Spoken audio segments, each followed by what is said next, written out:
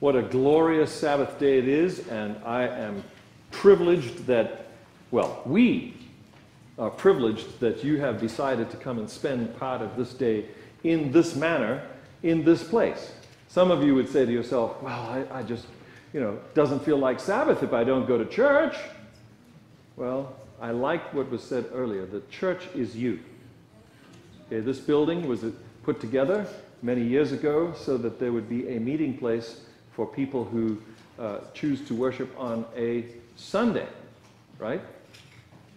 Yeah, we have some of those. So I was just seeing if you were awake. We choose to worship on a Saturday. Okay, and for some of you that might be strange to be sitting here on a Saturday. Some of you are saying, oh my goodness, I just hope it will end soon. And a new battery has been put in the clock at the back.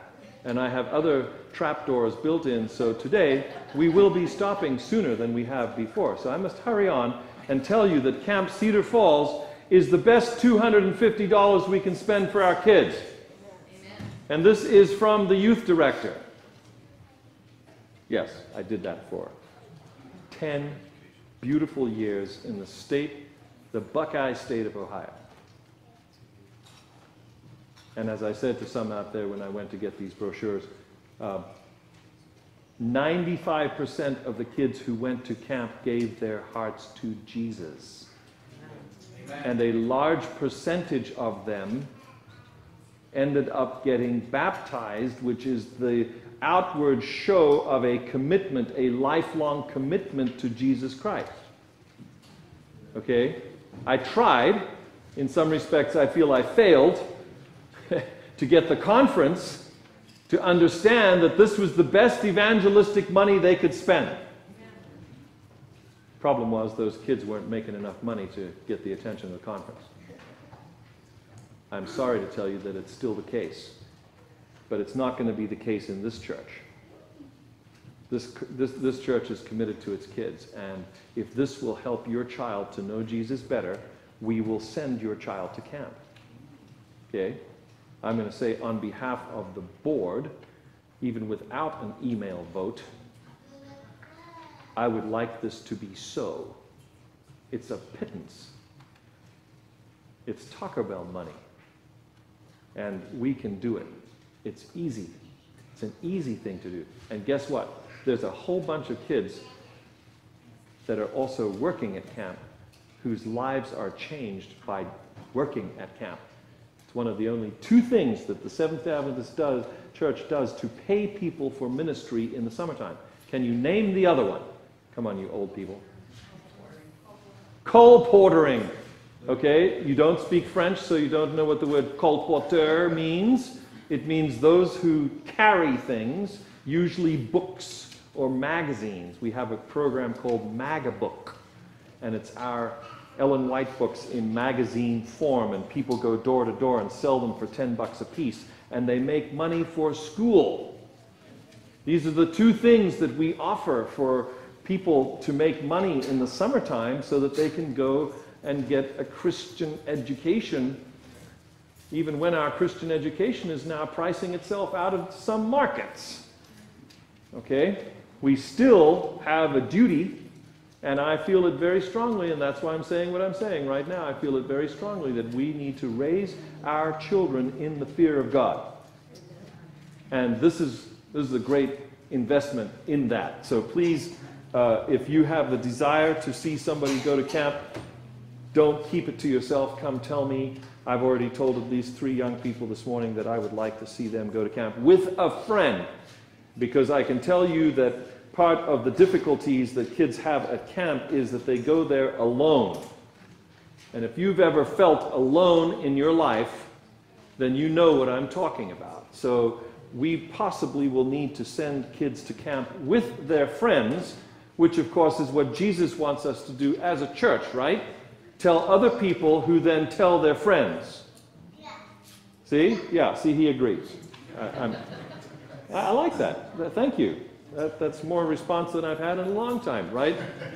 Okay. All right. Raise your hand if you've been to the chemistry class in which you learned what the following letters mean. DNA. Raise your hand if you know what DNA stands for. Okay, you all failed chemistry. All right, I get it. Deoxyribonucleic acid. Say it with me. Deoxyribonucleic acid. Now you know what DNA is. It is known as the helix of life. We now have been able to look at it gene by gene, chromosome by chromosome, and we know that it exists in every cell of your body. Your DNA can be extracted from one cell of a strand of your hair. That's how the police do it, isn't it? We talk about fingerprints being unique, but the most unique thing about you is your DNA. Because there is no other person on the planet, even if you are a twin, who has exactly the same DNA. So you can go away from church today saying, I learned something, and that's what you learned. You learned that you have a unique DNA. However, the second thing that you need to learn this morning is that you inherited it. You did not get it from a monkey. I don't care what they teach you at Northridge, Jennifer. You did not get your DNA from a monkey. Okay? If you went to Valencia High and your biology teacher says that this world is millions of years old and we are descended from apes that evolved whose DNA must have morphed somehow, I give you the mule. How do we get mules? Anyone know? A donkey and a horse. You have to do that every single time if you want a mule. Because you see, if you put a mule together with a mule, you get nothing. A mule is sterile. Two mules cannot produce another mule. If you want a mule, you have to put a donkey together with a horse every single time because they are different kinds. And God has built a trap door in the back of this whole DNA thing so that you cannot, maybe as the antediluvians once did, those are the people who lived before the flood, mix, say, a lizard with a bird. You ever thought that that might have been what the T-Rex came from? Where did he get 3 toes and tiny little, you know? We can only speculate how those animals came about, but they certainly don't match up with the fact that a giraffe, here's a little factoid for you, how many vertebrae does a giraffe have, and is it the same number as a human? The answer is yes and yes. Yes, I don't know how many they have, but they have as many. Okay, the doctor in the house, please tell us how many vertebrae do we have? I know we have 208 bones in our body, but we have the same number of vertebrae as a giraffe. Okay? There is consistency in creation because there is the same creator. There is a DNA that has been given into the creation of God that identifies his creation, and it is the same with each one of us. We inherit our DNA from our parents. Now, I do believe that there is a picture of the most recent addition to our congregation. Sometime in the next little bit, could you put up the new Hinkle child, please? Okay, and you will all get the opportunity to decide already, who does he look like the most? And is it either one of his parents? Because the possibility is that it's not even one of his parents. It could be his uncle or his auntie or his grandfather. Because we inherit DNA from our parents. Our lot in life in this world, my friends, our lot in life on this planet is to live life with what we have been given. We don't ask for, we don't get to go to the store and choose, although that is coming soon, right? We have heard that there is work being done with gene splicing and other things that humankind is working on so that diseases can be rooted out, even in utero. That as a child develops, things can be changed. This is amazing. Wasn't even happening when I was a kid, but now it's happening, and so there are things that we can actually prevent because of what we know about DNA. We hope very much, kids, that you understand that what you have been given is what you're going to live with, and we hope that you will go and make something of it. We hope that you will not blame us as parents, because we certainly have blamed our parents, haven't we? Come on, admit it. I am mean. Oh, because my dad was mean. Or maybe you want to praise your parents. Maybe you want to say, I love how I look, because I look like my mom. See, we can't claim that we had anything to do with who we are because we inherited it. And we have been told by God, his big commandment was, go out and reproduce, procreate. Be fruitful, he said. Do produce more after your own kind. But know this, my friends. As we read Matthew 25 in your hearing today, thank you, Raves. Judgment. Judgment is coming. Think of it more as inspection. Think of it more as analysis, or as I am seeing here in Scripture, separation and categorization. And really, there's only two categories that I can see in the Scripture that we read today. Matthew 25, I feel, is the big exam. Verse 32, who's involved? All nations. Okay, all streams of humanity, peoples, families, societies on earth are gathered before who? What does the Bible say? The Son of Man. Jesus is speaking, by the way. This is one of his biggest discourses in the whole of Matthew's arrangement. And by the way, Matthew's very particular about how he has arranged everything. And this is the last one. This is the biggie. This is the one we should really, really pay attention to. The Son of Man, Jesus, God, Creator, Almighty God, the Savior, is sitting. He is sitting in judgment. Quick factoid. I know Eric loves these things. When Pharaoh said to Joseph, "You're going to be my right-hand man," but when we're riding in the chariot together, what are we? We're equals. Only, Pharaoh says, only when I sit in my throne will I be better or bigger or more important than you.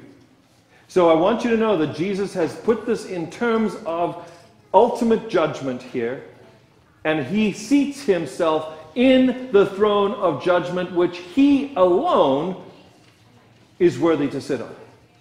If you want proof of that, just go to Revelation chapter 5 and look at the Lamb that was slain from the foundation of the world. He alone, my friends, can be the one to make a judgment between any human being, between any of his creatures. So if you have had those thoughts in your mind this week where you have judged your neighbor, please don't leave this place without asking God for forgiveness for blasphemy. That you would somehow have thought that it was your right to judge someone else. There is only one who is worthy, and he is the one who sits down in the throne, and he says, he sits down, the Son of Man sits, and he brings all the peoples of the earth together. And a division now is going to be made between the people. He's going to separate them, and in this case, he's going to separate them only into two kinds. On the right, you can hear the announcer, and on the right, the blessed of the Father, and on the left, the damned. That's what it is. In a word, the blessed and the damned.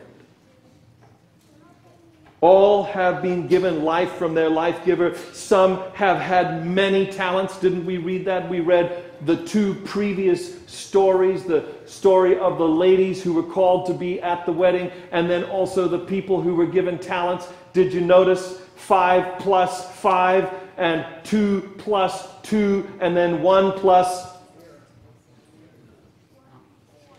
You know, it would not have been a bad thing if he'd put that on with the bankers. That's what the Lord says to him. You could have at least put it in the bank to get interest. But then we find out that he had a bad attitude about his leader. We've all been given life. We've all been given talents, even if you only have one. And all have been called, according to this particular parable, all have been called to the wedding feast of the Lamb of God. Now the scene is set. Let's see which of the humans we are. Typical of Jesus, I believe he uses a metaphor that everyone can get his point. He wants his hearers to understand, but the problem with this today is I don't know any one of us who are shepherds or goat herds. Yodeling. Okay? However, the people listening to Jesus knew the difference between sheep and goats. Sheep are sheep, goats are goats. They have different DNA. Humanity has tried to mix these, as I've said before, and it hasn't worked. So we now know for sure you get sheep and goat, otherwise you don't get anything. So I'd say that at this point, and maybe you're going to disagree with me, the judgment at this point is very easy. It shouldn't be too difficult for God to do this. It's understandable. It's going to be two kinds. It's going to be one or the other. The DNA, you see, is going to be, the DNA evidence is going to be used here. And these characteristics of each of the animals will be seen. And so judgment will be easy because of the code. You either are or you are not. For whatever reason, and we could go into it much more later, but the right has the sheep on it and the left have the goats. The right are blessed, they're connected, they're in tune with the Father.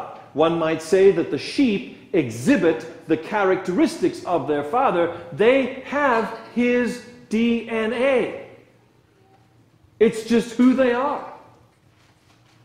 You could almost say it's been implanted, and because of that, they do according to who they are. But they have accepted this. On the left, you have suspicious, wily, calculating, and self-centered goats. One might say that the goats are in it for themselves. Very interesting. They exhibit a different DNA. Who they are in their core is radically different. As similar as sheep and goats are, they are radically different in their DNA. Okay, so let's have a look at Jesus' audience. Who is Jesus talking to?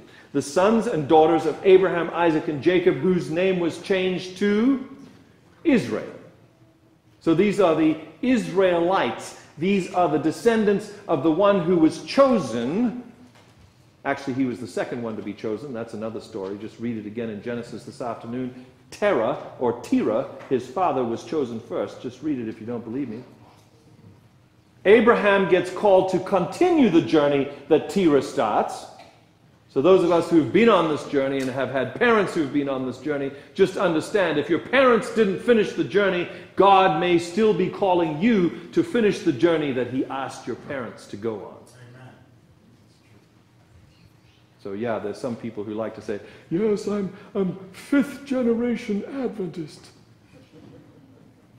I don't know whether that's a badge of honor or whether we should just say, OMG, why are we still here?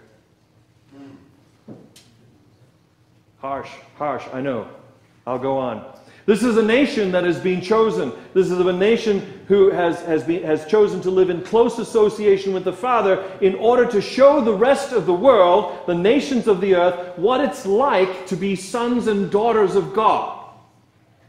That's why God called Abraham. I will bless you, and through you I will bless the world. A Savior will come through your nation. Yes, Jesus was Jewish, born of the tribe of Judah, hence Jewish. He came at the right time, in the right tribe, with the right heritage, with the right DNA. The people that had been chosen, specially chosen, to live in a society that would cause, look at what happened when Solomon was king, would cause other queens, like the Queen of Sheba, to come to see what was going on with this place where God was in charge. Okay? That was the whole point. That was the whole point of choosing a people out of all the peoples in the earth. I mean, have you never asked the question, what was going on in China?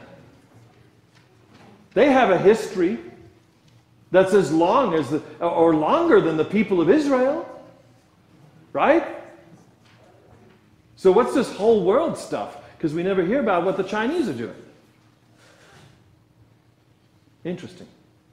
You see, God was going to get involved with a group of people so that they could be an example to the rest of the world. He was going to implant his own DNA in their hearts, in their lives, by how they lived. And we now know that habits from parents, please listen to this because it's true.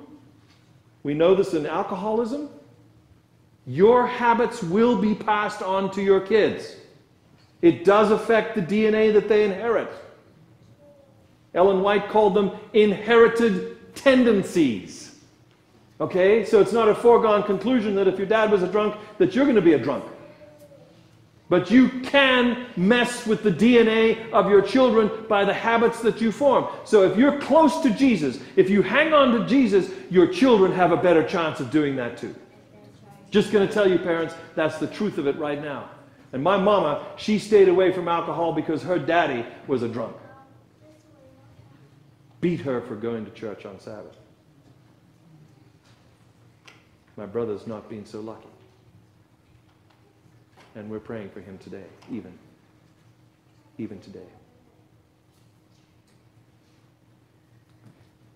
This group was to be a demonstration of what could occur if the DNA of the God of heaven was implanted into a group of people who would then pass it on as a heritage to their children. That's why they were called together. And you see, Jesus is speaking to the inheritors of this whole thing, and they're listening to him, and he's saying sheep and goats, and you know what? They're thinking, oh, for sure, obviously we're sheep. Surprise. Maybe it's not true. Maybe you don't have that DNA in. Are you sure? Okay, so here comes Jesus' test, if you like. His DNA test. You want to know that you are possessing the DNA of the Father of lights, the eternal God of all of us. If you want to know that you're part of that group that is being called in the world right now to be a shining light to all of those in the world who don't know God, if you want to know if you have that DNA, if you're part of this group that's listening to Jesus, which we are right now, then verse 35, there's a list for you. Do you see in that list, they kept Sabbath? Do you see in that list, they were vegetarians? Do you see in that list, they believed all the doctrines of the Seventh-day Adventist Church? Now don't get me wrong, okay? I just want to emphasize today what Jesus is emphasizing. Are you ready? Verse 35, you've got a list of 6 things. Hungry, thirsty, stranger, clothes, sick, and in prison.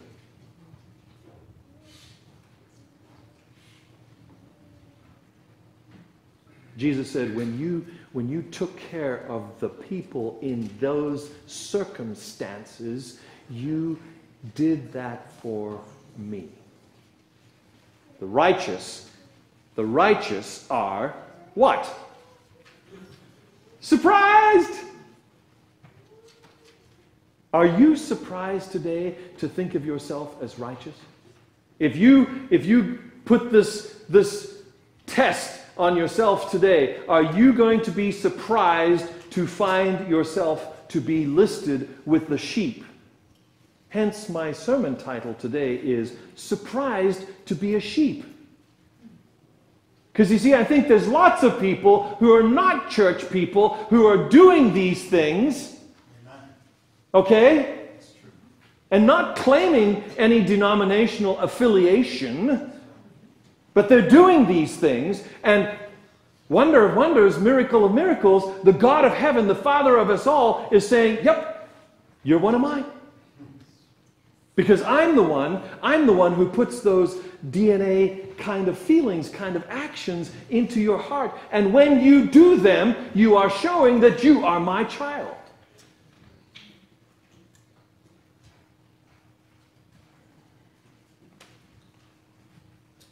The sheep are surprised to find out that the stuff that they have been doing autonomically, again, sorry about the biology, but there are certain things that happen when you cut the head off a snake. Keeps wiggling, folks. Keeps wiggling.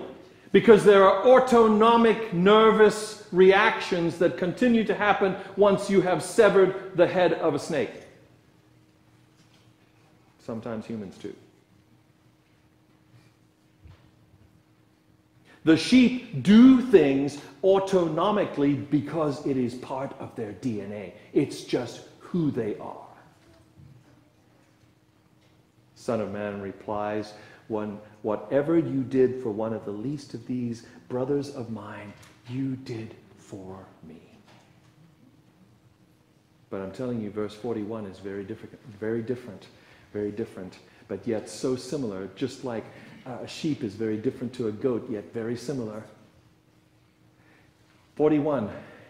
Remember, he's in 34, he has said to the sheep, "Come, ye blessed of my Father." In verse 41, he says, "Depart. Go away. Get out of here. You're headed for a fire that is prepared for the devil and his angels." He is recognizing the characteristics of the DNA of the goats. How do we know? He gives a similar list. Hungry, thirsty, stranger, clothes, prison. And you did not help. Whatever you did not do for the least of these, you did not do for me. You're headed for eternal fire, which is separation from the life giver, which is basically blotted out of existence. Please don't read this text and think that the Bible is talking about God burning some people forever and ever. It's just not what the Scripture is talking about. He's talking about complete and utter separation from the life giver, which simply will mean death, non-existence. What is the response? What is the response of the people in the audience who thought that they were sheep and now realize that because their response was similar to the response of the goats, which is, "Lord, When did we see you? Do you see the subtle difference there between the sheep and the goat's answer? It's sort of like, Lord, you know, like if you were Justin Bieber and I would have done it for Justin. But hey, you're not Justin, so I'm not doing it for you. It's that kind of attitude. Okay? Lord, when did we see you? Because of course we would have done it if it was you. Do you see the difference? They're there because they want the points. They want the points with God, and if it was God that was there, of course we'll do that for you. We'll do that for you.